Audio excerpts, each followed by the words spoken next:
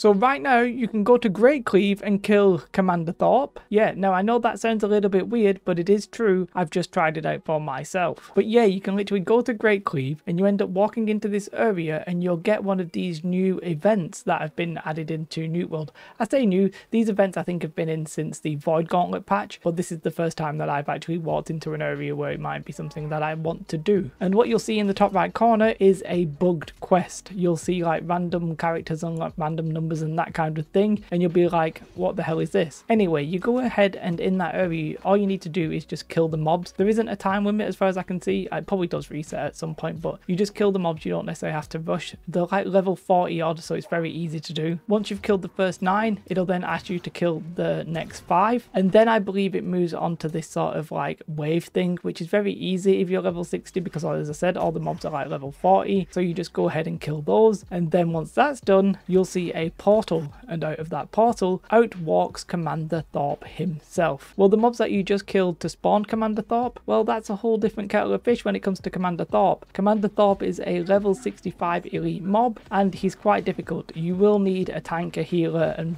probably like 1 or 2 DPS. I actually had a group of 5 of us and an extra DPS, and it wasn't hard, but you know, it wasn't like a cakewalk kind of thing. It was actually like a challenge. And then when you kill him, what do you get?